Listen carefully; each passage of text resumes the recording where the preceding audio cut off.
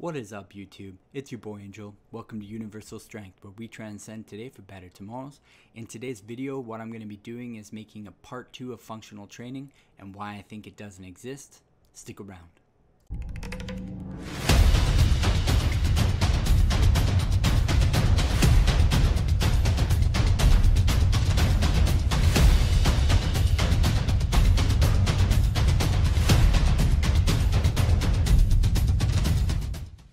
Alright, so first off, let's just start by defining what functional strength is in a clinicianal setting.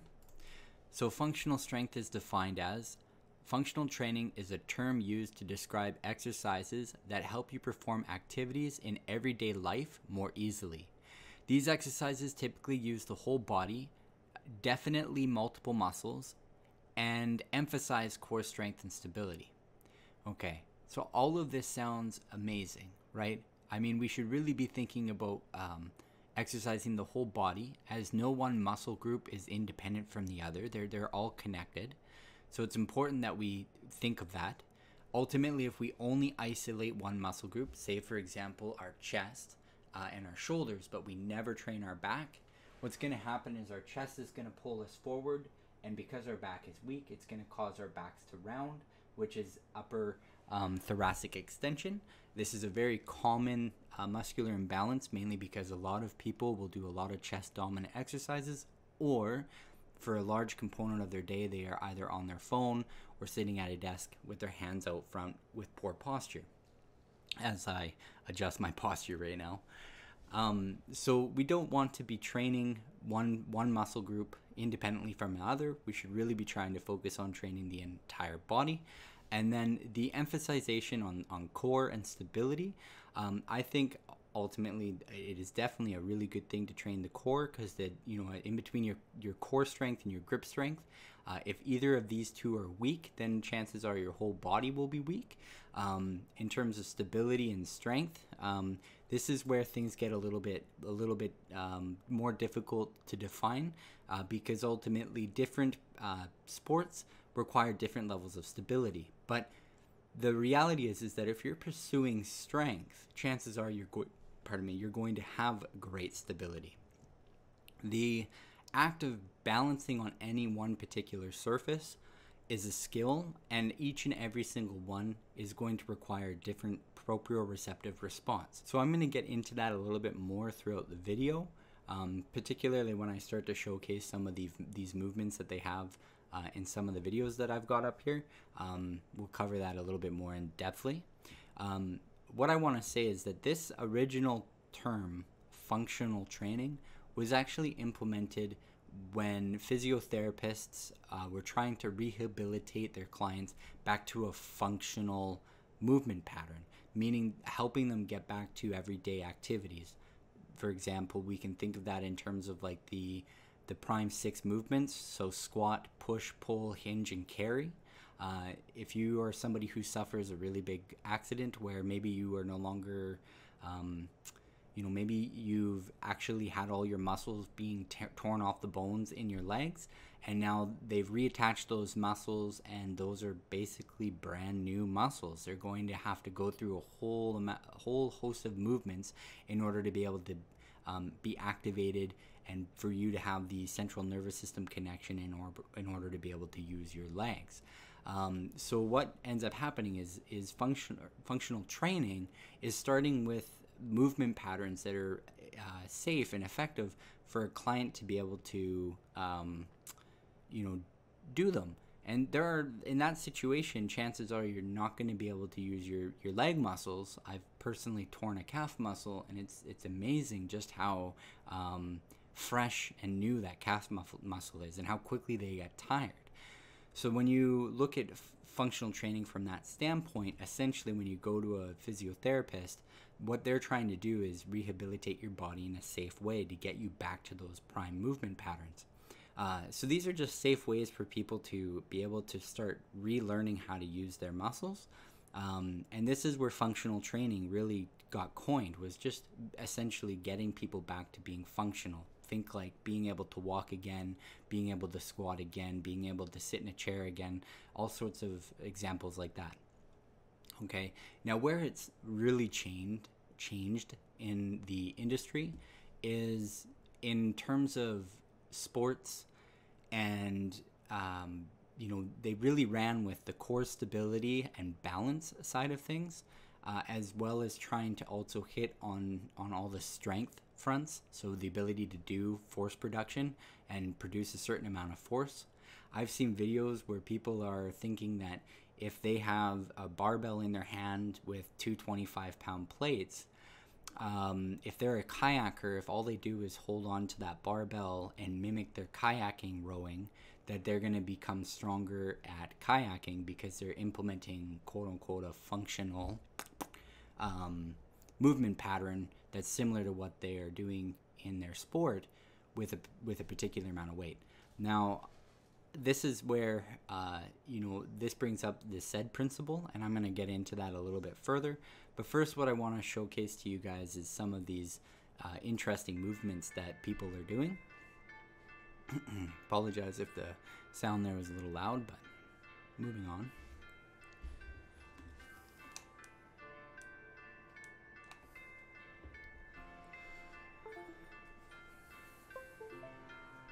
Okay, so nothing too fancy here in terms of just utilizing movement and moving our body.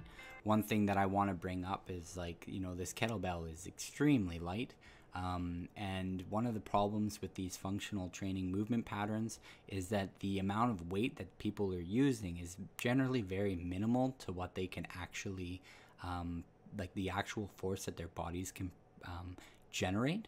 I'm going to get a little bit more into that as well as time goes on in this video.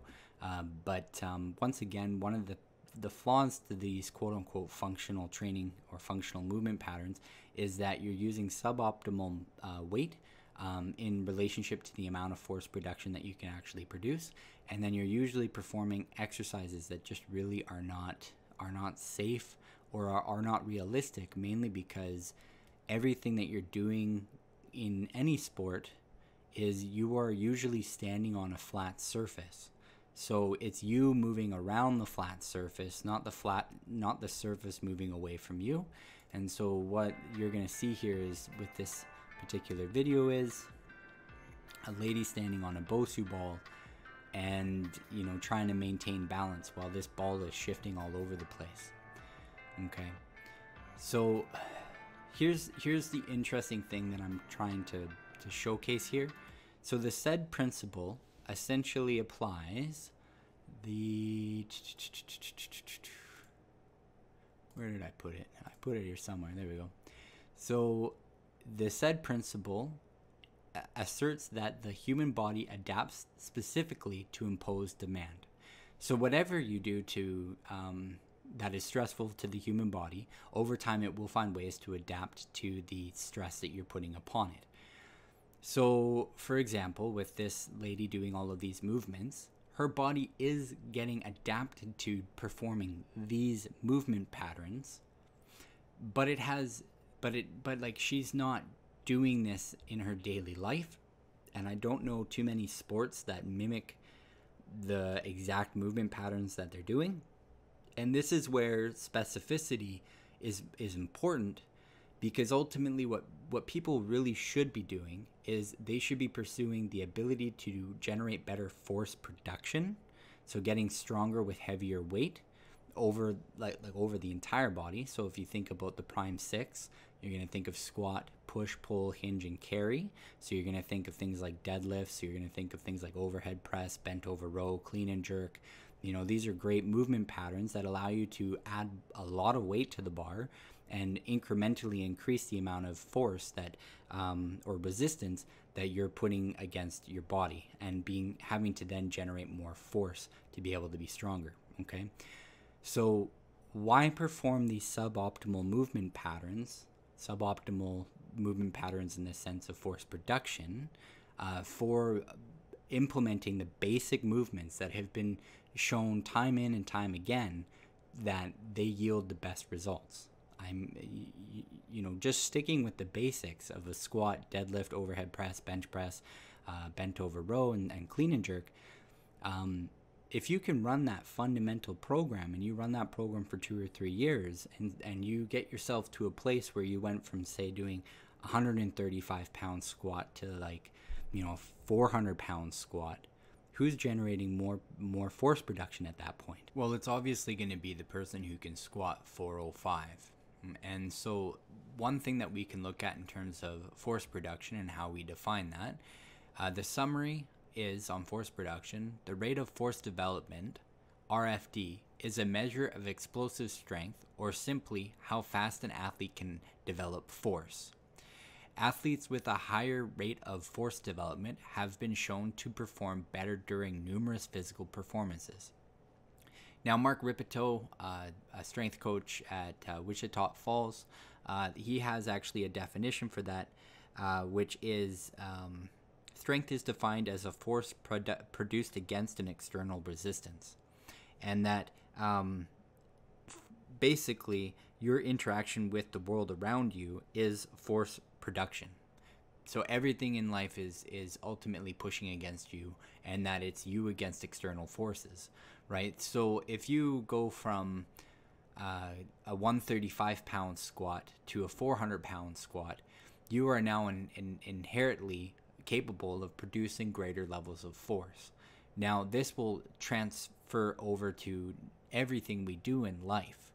Okay, so this is why I personally look at functional training and I kind of give a little bit of a giggle, because ultimately one of the things these functional training coaches are forgetting is that they're forgetting their SAID principle, which every coach should have been educated on pretty heavily in regards to your ability to adapt and become proficient at that task, and that you're only ever going to be as good as what you practice. This is why with myself on that previous video when I was talking, I had said that when I was an amazing runner, I used to do deprivation sprints, and I would be able to pretty much sprint solidly for a good 10 minutes. I mean, it was really no difficulty at all, because I would hold my breath for an extended period of time and then continue to jog, hold my breath, and then continue to jog, and just repeat that cycle over and over and over again, to the point where I got, a 6 kilometer down to nearly 18 minutes. I think at one point I even might have ran it at 16. Could be mistaken about that. That was a long time ago. But my proficiency in running was amazing. But then if I ran up a flight of stairs, I instantly would be winded after, maybe I would run up, say, 6 flight of stairs as hard as I could or something. There just was no carryover. Like, I wasn't practicing running upstairs ever. So when I started to introduce stair running, even though I had great cardiovascular and anaerobic strength, running up a flight of stairs was actually quite challenging. And the only way to be good at running upstairs is to just run upstairs. So I just want to showcase another video on some of these movement patterns that I find just absolutely insane to see. And I've seen some of them as a strength coach working at a gym. I've seen some people do some really weird shit in hopes that that's going to transfer over to their sport and things that they do. And so shout out to this Revival Fitness. He has actually some really good videos on this particular subject. And he actually, the other day, I had found his videos, and he kind of motivated me to kind of change the way that I had made my video, just because he had done such a great job. So I invite you guys to take a look at this. I think that this would be a really great opportunity for you guys to gain another insider's perspective on functional training. I'm actually just going to turn off the sound here, just because when he talks, it makes it a little bit harder for me to be able to talk. So one particular video is, I just wanted to show this lady with her heel on a foam roller with a 25-pound plate trying to do a row. And I mean, this poor woman is just shaking all over the place. And so how does this transfer over to anything that she's going to ever do in life? Where in the world do you ever find yourself put into such an awkward situation? Okay, and this is where functional training starts to get really complicated and really weird. And I mean, people are really doing some really unsafe things. We've got one lady, the same lady, actually performing. Oh, let's just move that back a bit. see if we can get it. So we've got the same lady performing like a push-up with a 45-pound plate on her back with her toe on a foam roller trying to keep balance. And I mean, that is just not a very safe maneuver. And now we've got her doing these partial squats, and then it looks like she's about to curl the weight. And I mean, it's crazy too, because I mean, her toes are pointed forward, her knees are pointed forward. She's got nowhere to go for her pelvis, so she's not even going to go down to a full 90-degree angle on her squat. So once again, she's not going to be using very heavy weight. You know, this is not going to be very force productive. And to me, it just seems like a lot of wasted energy and time when you come to the gym. So I think I've shown a good amount of examples as to how silly these movements are. Coaches are making a living telling people and teaching people that these are the next best thing to driving their performance. A lot of these athletes that you are going to notice are actually already highly successful athletes, meaning they have already done all the basics. You know, they've probably gotten to their max level bench, their max level deadlift, squat, and overhead press. And now they're just doing very light movements that are very challenging in nature. Like, don't get me wrong, you're going to be proprioceptively responding to these very challenging, stressful exercises.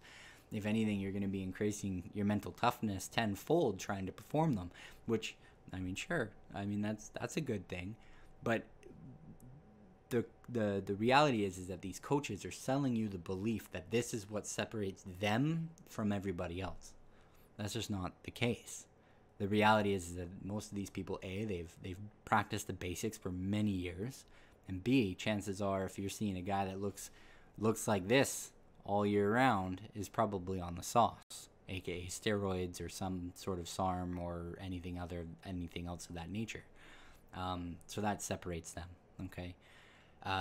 What I want to quickly cover on is that giving up force production for fancy movement patterns that are complex and removing yourself from doing the basics is otherwise just a waste of your time, and that everything in life is you against external forces, and that you should be always trying to get stronger. Now, at some point, you know, you're going to hit what's called your genetic ceiling, and you're not going to be able to push the weight any higher. You know, there will literally come a point where you trying to deadlift, say, 500 pounds, or, you know, it's very rare. I just want to say it's very rare to have a conventional 500-pound deadlift within the community without the use of drugs.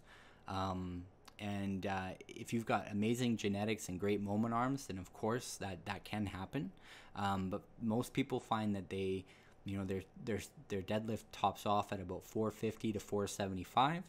And if you're one of those very rare few that actually can manage to pull 500 pounds naturally, that's awesome. I'm not saying it's not possible, but what I will say is that strength at some point tapers off, and now it's just more or less about you trying to maintain the gains that you've accomplished, and still trying to pursue better force production, of course. But at this point, at that higher level caliber of, like, you are now an advanced athlete, you're going to be wanting to just maintaining what you have and trying to prevent any possibility of risk or injury. Of course, then you've got the concept of steroids, where a lot of people who then start pushing past the 500-pound deadlift, they are usually they are assisted, and this allows them to be able to push that envelope a little bit harder. This is then, you know, territory for muscle tears. You know, this is where people end up tearing their bicep off of their bone because their ligaments and tendons don't grow as quickly as their muscles.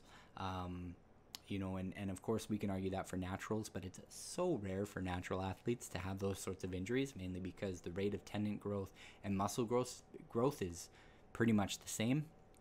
So anyway, going on a little bit of a tangent here, but what I can just say is that when you design a strength building or a program, you know, we're not coming in to just exercise, we're coming in to train, and that our goal should always be to get stronger.